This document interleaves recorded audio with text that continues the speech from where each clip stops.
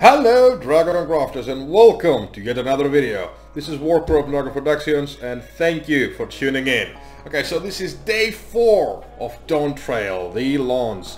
It's not even fully released out yet, Dawntrail. It will be released tomorrow by the time of this recording. So we're doing alright. We just had a bit of an early start, and being a slow leveler like myself was exactly what was needed. Okay, so Dawntrail day 4. What a day it was. Finally, the MSQ picked up. First of all, I was adamant that I will continue just the MSQ. I will not be distracted by anything else, sidetracked or anything. I just went on, did the MSQ. I only did like one dungeon to level up my Dark Knight to a level to complete some quests, because I'm leveling at least two professions, two jobs, while I'm doing the MSQ of Dawntrail. So yeah, I kind of wanted to keep it a bit level, because all this XP, it's so significant. Like, it's 1 million per pod per quest. It's a really lot. And because I'm planning to level every single job, every little thing counts, trust me. I've done this so many times already, so I kind of need to keep up the pace with that. Now, let's talk about the MSQ.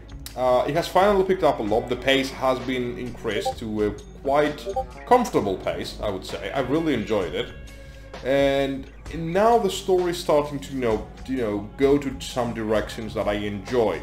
I still don't like the fact that they make MacLeod the underdog, like so much of an underdog. And every turn they can find an opportunity to do that, they will just do it, right? And I hate that. It doesn't make sense to me that they would continue to, do something like this. Like, okay, I would just spoil this. I'm sorry. Minor spoilers again. The warning always is there. Like, at some point of the story, MacLeod gets kidnapped, right? With a very stupid way of being shown that way. Like, I don't get it. Like, I immediately, well, the moment I saw the thing happen, I was like, okay, yeah, she doesn't mean it, stuff like that. So, yeah, I don't know. I really don't know what to tell you about this.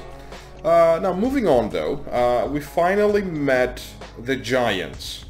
The giant race of Final Fantasy XIV, the Yokyui, as they are called. And, first of all, I was really impressed with how they're portrayed. Then I saw another giant, and they explained why they're not so giant. Because the first thing I saw, like, they're not that big. Like, sure, like, they're big, but not that big. Like, they're similar to the elephant race we saw. I don't remember the name. We saw like an expansion ago. Like, it's not that big, right? And then I saw the true size of it, like, okay, this is a big one. Moving on, we finally found the entrance to the second dungeon, so we did the second dungeon. That's how we finished today's stream. The second dungeon, okay. I still prefer the first dungeon to the second, like all the way through. But the final boss was really good, but we'll get the final boss. I'll explain things in a bit. Okay, so we enter in, we basically climbing a mountain. The first boss of said dungeon, I already forgotten about it. It has some very interesting mechanics. Basically, it's like a full AoEs all the way around, but you first need to go to where there's ice. That's all I'm gonna say. I'm not gonna, this is really cool to see the fight, because once I realized, like, oh, okay, this is how it goes. It was actually really smart. I really enjoyed it. And it was really fun. But other than that, it was like, okay, whatever, it was a bit whatever. The scenery going to boss from boss, like climbing the mountain, that was fantastic, though, to be honest. The second boss was completely underwhelming, in my opinion. Like, the only problem I had with that boss is, because all of my group members were new to this, so we didn't really exactly know, so, there of course will be panic. There's a specific mechanic that is very easy. We have seen it like a countless times already. And I think that's the reason we actually, we panicked and then we realized what was going on. Basically it's an orb mechanic, so the closer you stack in, you leave a safe spot for everybody.